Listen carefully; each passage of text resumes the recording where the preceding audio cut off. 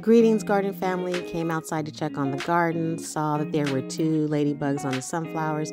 So excited to see them. But then I looked closer and saw that I had lace bugs. They had infected all the sunflowers. They wreak havoc by sucking the sap out of the leaves.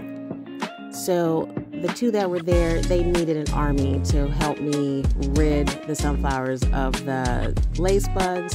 So I went to Lowe's, bought 2 containers of ladybugs, and just placed them on the sunflowers in the hopes that they will devour them, because ladybugs are the natural predator. Some ladybugs didn't make it, but for the most part, most of them stayed around and crawled all over the sunflowers and attacking the lace bugs. So I'm excited to see what this natural pest control will do.